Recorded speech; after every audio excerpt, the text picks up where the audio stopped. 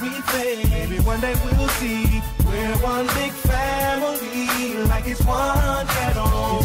Okay, that is the migration theory. It was developed around the 1700s, and it hasn't changed much since the 1700s. Some information has changed, but they have not changed this theory, okay?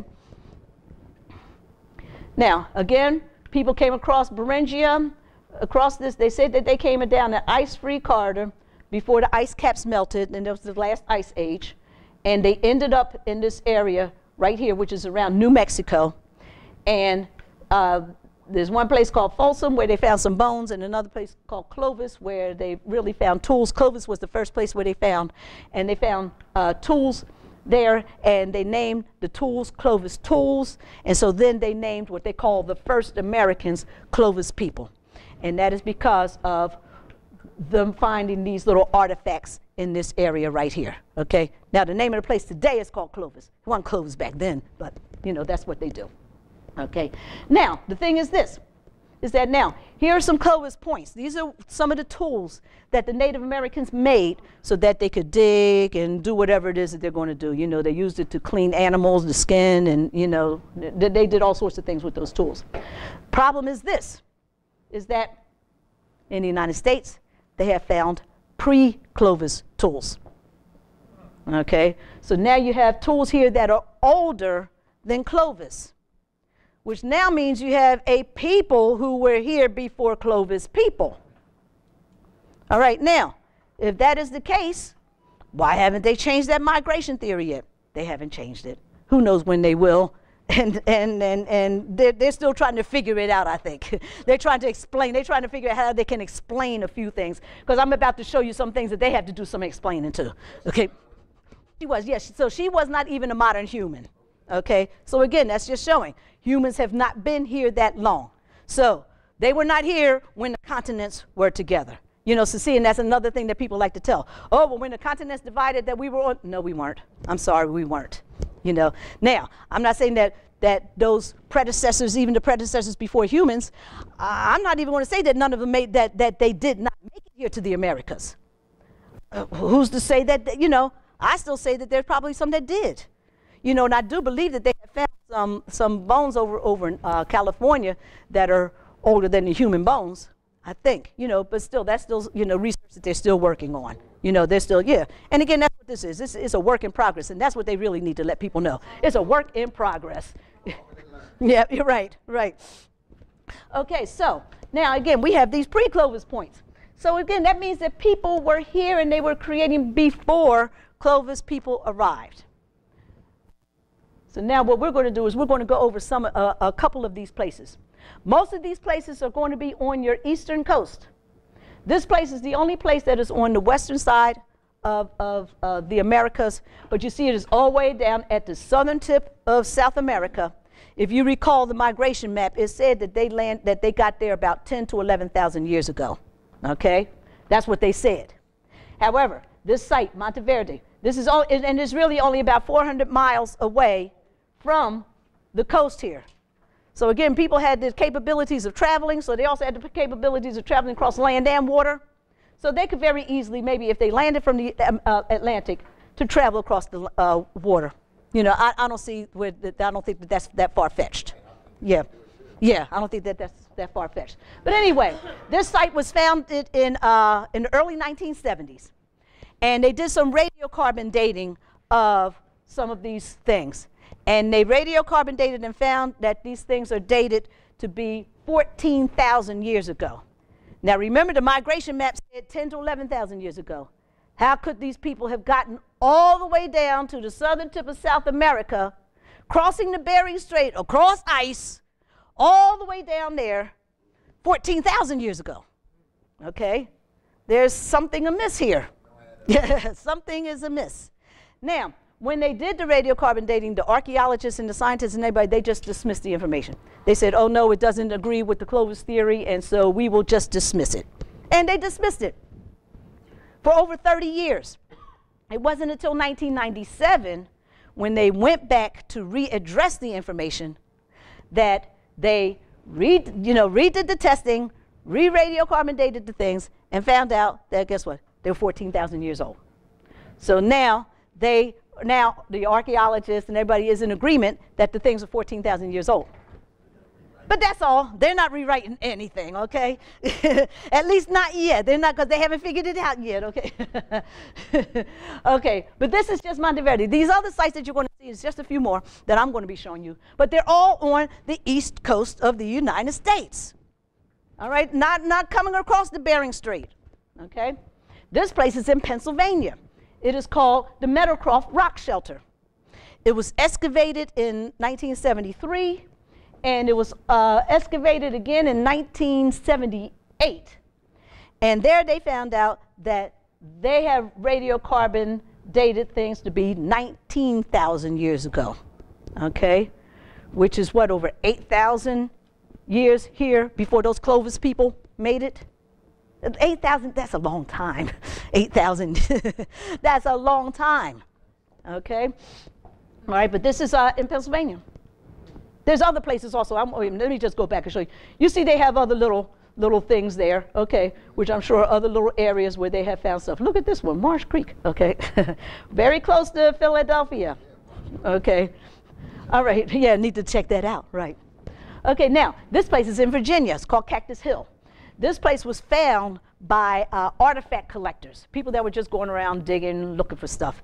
And so they found this in the 1980s. However, again, they didn't radiocarbon date things though until the 1990s.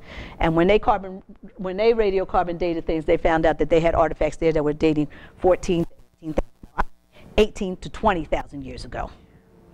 18 to 20,000. And again, now remember, and these are all, now again, you see these tools here are more archaic than you have Clovis tools here also. You know, so you have this culture that lived here during that time, but then you also have an older culture that was also living there, okay? And again, these are your older tools that they found, all right? 18 to 20,000 years ago. This to me is the most interesting site. This is in South Carolina, in Allendale, South Carolina. They call it the Topper Archaeological Site. This site, I'm not sure when it was found, but I do know that the gentleman that is the head of the research there started there in the 1980s. So again, I don't know how long the site has, when they found it or anything. It's in Allendale County, okay? And Allendale County, as you can see, is just right here, right along the lines of South Carolina and Georgia, okay? What is very interesting about Allendale County, guess what, is that it is, it's like 90-some% black, even today. Yeah. Yep. Oh yeah, my family's from, my mom is from South Carolina. Yeah. Okay, and this site here, again, and the reason why I find it interesting is, well, I'm going to read one statement and then I'm going to tell you another statement about this site. But this is the man who was working there. He says, based on radiocarbon dates of the charcoal, the sediment that was found at the site, that I think we have evidence of human activity here in the interior of America 40 to 50,000 years ago. So they have found evidence there. Now again, they didn't find bones there, but they found human activity there. They found charcoal, they found burnt items that were there where people were probably cooking something, okay? So, and again, this sediment is dated 40 to 50,000 years ago. He goes on to say that he believes that this area was an area where people came now, they believed that they were making tools. They would come there to this area to make their tools. They got chert from this area. So he believes that they were coming to this area, getting their tools, and then going back to where they, to where they lived, and and live there. So this was just an area where they would come to get tools, okay? But he says that he believes that people were coming to this area here or into the Americas not long after humans were leaving out of Africa. This is what this man says, he's the professor that is leading this archaeological site here in South Carolina. So that throws a monkey wrench in the theory that everybody came out of Africa. Most definitely. Or what it does show is that maybe if they came out of Africa that long ago, that again, that once if they reach this area, come on, 50,000 years, how long do you need to be in a place before you're called indigenous to that place? Okay, like for example, you know, like when the Asians finally reached Asia, they're called Asians. They're not called African Asians. Okay, when they reached Australia, the people there in Australia, they're called Australians. They're not, so the darker people aren't called African Australians. You know, they're Australians. And like you say, so, you know, we're Americans, and the people, the indigenous people here, they're Americans, no matter what color you are, because again, there's no such thing as the race and the colors and all this. There's no such thing, you know, but again, it was created to cause division. And that division has worked very well, very well, and it's still working very well. Like I said, even within now, you know, within even the conscious community now, it is so now divided, because if I say that I'm a Native American, then that person over there is saying, oh, well, what are you doing? You denying your blackness? Why aren't you black? And why, you know, oh, the Mother Africa, what happened to Mother Africa? Well, you know what? Guess what? The earth is the mother. Africa is not the mother. The earth is the mother. So that is where our emotional attachment should be, to the earth. Not to any, you know, and again, if it was all one landmass in the beginning anyway, and guess what? And that wasn't the first time that they divided up. Okay, because, and it definitely wasn't called Africa. It definitely wasn't called Africa. You know, so again, so see, that's the emotional things that, you know, when we're learning history, that we really have to stay, you know, pay attention to the facts and not get too emotional about it. Because again, you know, I get that all the time. Oh, you're just denying your blackness. No, I'm not. No, I'm not. So again, and when we think about these people, and again, remember I told you that they had the capabilities of traveling on water. All right.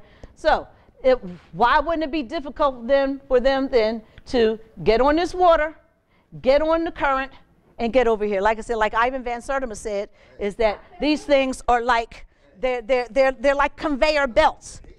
Yeah. Hey, come right here real quick. And see, and again, they knew the land. They knew the land, so when Columbus ended up over there, they knew how to get out of there. That's why the lands were being cleared. They were losing the people because the people were leaving.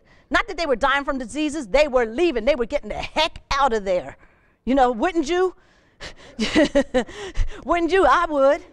Okay, and see, those are things also that we had to put common sense into when we're learning things. Yeah, you know, we had to put common sense into things. Okay. I try to read a lot of different things. All right, and again, this is just another article that I ran across, and this one was written by National Geographic. So again, I tried to show you where, you know, that I'm not just getting things out of the air, okay?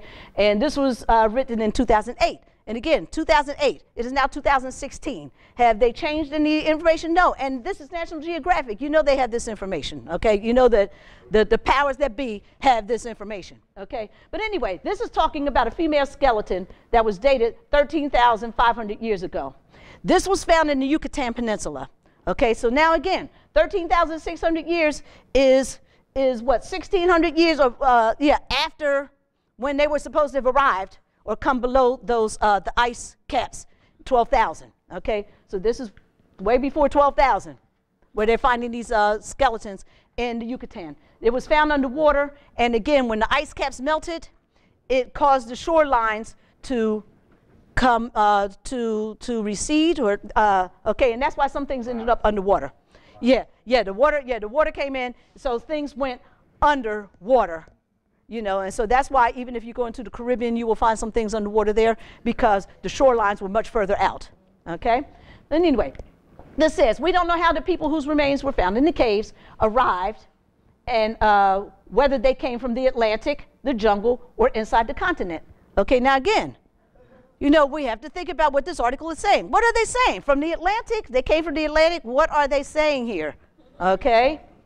But we believe these finds are the oldest yet to be found in the Americas and may influence our theories of how the first people arrived. Oh, so we may change. Yeah, we may change it, okay? We may change it. In addition to possibly altering the timeline of human settlement in the Americas, the remains may cause experts to rethink where the first Americans came from. Oh, so now, yeah, so where they came from, they're going to rethink. Now, why is that? Let's go on.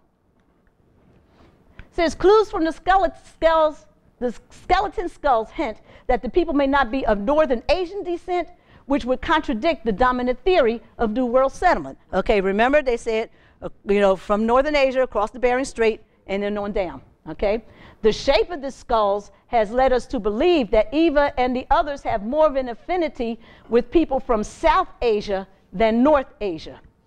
Now, what does that mean? What does that mean? What does that mean? Okay, so now again, this is where I'm saying where when you're reading things, you have to pay attention. Most people will just read that and keep on going to the next paragraph and not thinking about that. It's like, well, wait a minute. What's the difference between Northern Asia and Southern Asia? Let's take a peek and see. Okay, these are your Northern Asian countries. Okay, Siberia, Mongolia, Kazakhstan, Moscow. All right, and I don't think, but I'll show it to you anyway. You know what those people look like. Okay, they're Asians. All right, and that's what our Asian population looks like. Okay, now this is our map of Southern Asia. Okay, you see you have Thailand, you have India, you have Malaysia, we have Indonesia here, there's Borneo, Australia's down here, but we have New Guinea and Malaysia, they're over here on this side here. Okay, and these are your Southern Asian countries. Okay, now.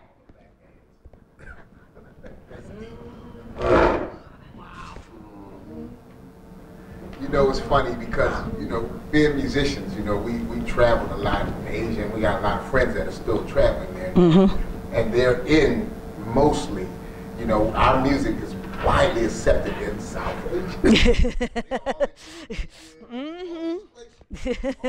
And again, if we don't pay attention to what we're reading, we will not even think about this fact right here. And then we now have to think about why didn't they say in the article? Why didn't they just say that these people have more of an affinity to the Negroids as opposed to the Asians? You know, why didn't they say that? Because again, they would be giving us too much information.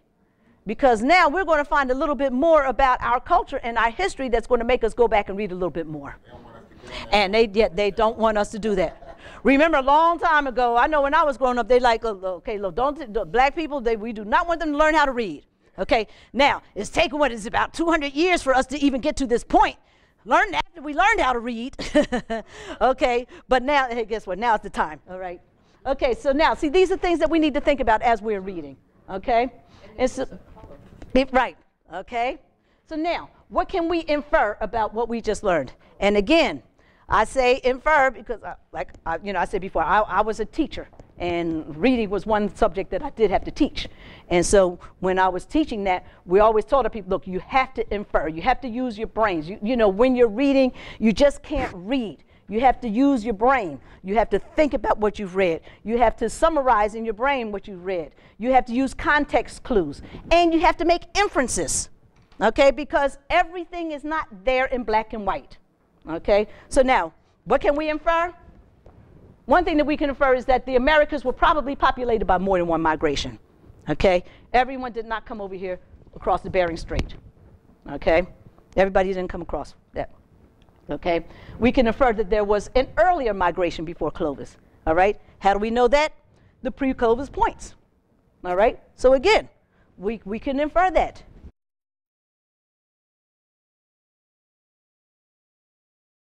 So as most of the Africans were, and again, I don't like to use that terminology Africans because they weren't Africans, okay? They were humans, all right? So now, when most of your humans were heading to the left, to the right, I don't know my left from my right, y'all. Some humans decided, look, we're going to go against the curve. We're going to go this way. Y'all can go that way. I'm going to go this way. I want to see what's over here, you know? And that's not out of the question. We know black people do that all the time. It's like, I ain't going with y'all. That Negroid people, along with Mongoloid people, populated archaic America. Okay, so there were Negroid people, there were dark-skinned people that were here in the Americas. All right, now, there were other migrations. So these two migrations were not the only migrations. There were several other migrations. There was a white migration, okay? And we know even as late as the Vikings, but we do know that they made it over here, okay? And there were migrations before that. So now, you had the white people that were coming around, you had the Asians that were coming, you had the black people that were coming, and what do? They do what humans do. They intermingle. And you get all different colors of people, just like the black population today. It's no different. It's no different. These are some of the artifacts that have been found here in the United States, okay? They were all found in mounds, and that is because the culture of people that they said were here in the United States, they labeled them mound builders, okay? All of these were found in mounds here. I picked these because they have Negroid features, but I will tell you this, not all artifacts have Negroid features. I chose these because I'm revealing our dark-skinned past, okay? Now, you'll be able to research and you'll see other things, okay? But again, I just want to let you know, because again, I want to be forward with you. This isn't the only thing that you're going to find, okay? So again, the mound builders were a general terminology referring to the indigenous inhabitants of North America who constructed various styles of earthen mounds for burial, residential, and ceremonial purposes, okay? We have our conical mound, a mound that's in the shape of a cone. Okay, I do believe that this mound is in Virginia. I do believe that that mound is in Virginia. This is an earthen mound, which is basically a conical mound, but you see it is hollow on the inside. This mound is right outside of Macon, Georgia. It's at a complex which was called the Ocmulgee complex, Native American complex. I have been inside this mound. It is inside they have little area where the chiefs would sit around and where they would have their little powwow, where their meetings, you know, they sit around there. There was a place for a pit in the center. So of course, if there was a pit, they had to have somewhere for the smoking things to, you know, so up there on the top, they had to make sure that there was ways for the smoking things to vent out, you know. So, I mean, these people were creating things with very scientific minds because again, this thing's created 1,000 years ago. How is it still standing? You know, they had to know physics and science to be able to create these things.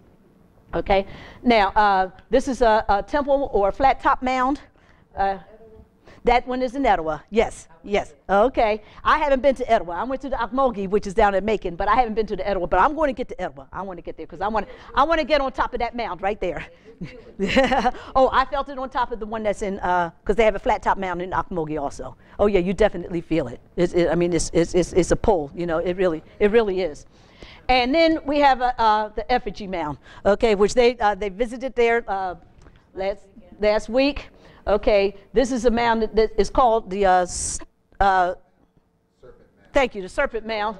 We've come to a conclusion where we don't believe that it's a serpent mound. I think it's a sperm cell. If you look at it, if you pan out, there are other pictures that show this mound, you know, in more of an artist rendition of it, and you know, and there's some overhead shots from actual shots. Well, I can see what you're saying by the front of this right here. You know, and again, they just named it what they wanted to name it. Okay, because again, we're gonna run into a mound that, you know, but they called it Monk's Mound, but they named it Monk's Mound because the monks in the 1400s, no, in the 1500s, they found monks there. There weren't any Native American monks. How are you going to name a mound a Monk Mound? Okay. Okay, so now let's go over some of these mound sites. Okay, this one is the Watson Brake Mound, which is the oldest mound site that is here in the United States. Okay, this mound site has 11 mounds that are from 3 feet to 25 feet. Okay, and that is a real image of what those mounds look like today. Okay, and this oval that they're in, or notice that there's also a little platform that the mounds are on.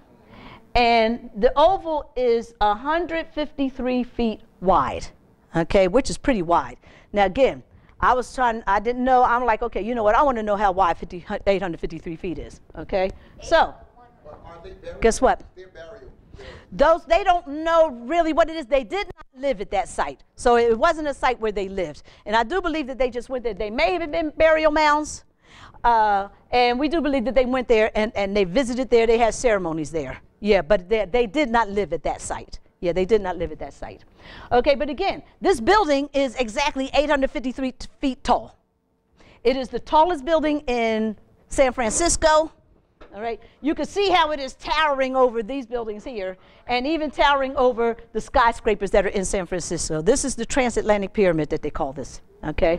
And it is 853 feet high. So again, that's how big that mound site is.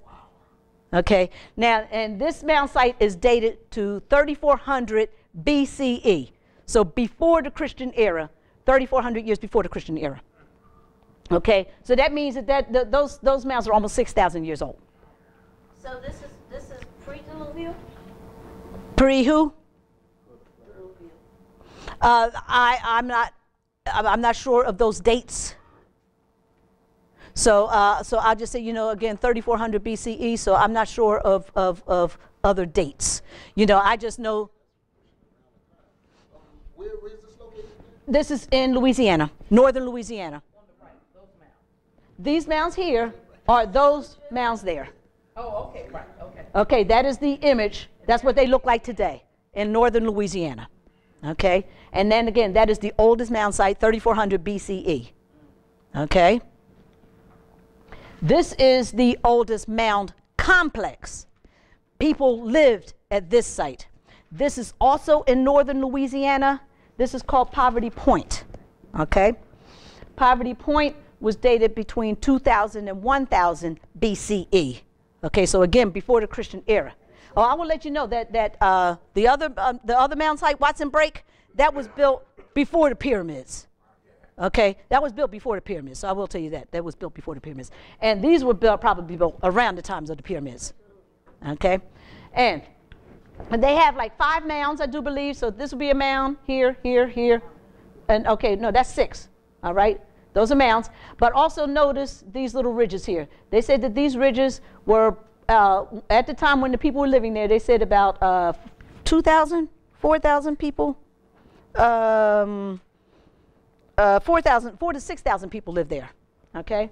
And they said that those things were about 5 feet high, and they do believe that it was that high because this is water right here. Most of your Native American villages and cities and things were put beside water because they utilized the water for everything. You know, they used it to, you know, to provide irrigation and, you know, all those things.